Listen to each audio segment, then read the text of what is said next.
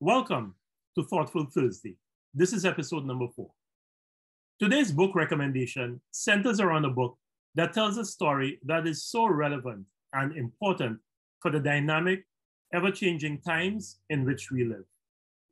The book is about 4 imaginary characters named Sniff, Scurry, Hem, and Haw, who live in a maze.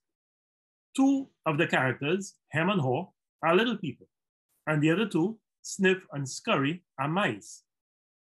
The story revolves around the 4 characters looking for cheese in the maze in which they live, and how they go about that quest. While the story is about cheese, the cheese that they are looking for can be anything that is valuable or important for us. It can be happiness, it can be wealth, it can be good health, it could be meaningful employment, a vocation that we love, or a relationship.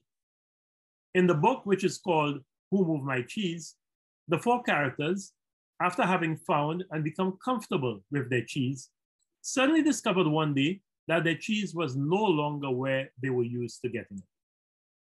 The brilliance of the story that is told by the author of this book, Dr. Spencer Johnson, is in how it relates the responses of Sniff, Scurry, Hem, and Haw to the loss of their cheese, and the parallels to how we, as human beings, react to our own changing circumstances and loss.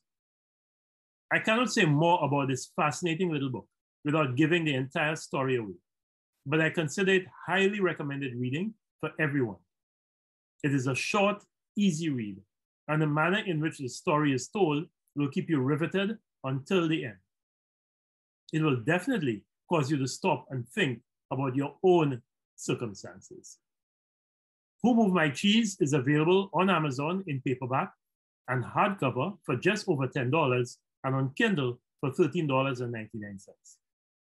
Thank you for viewing another episode of Thoughtful Thursday. Goodbye.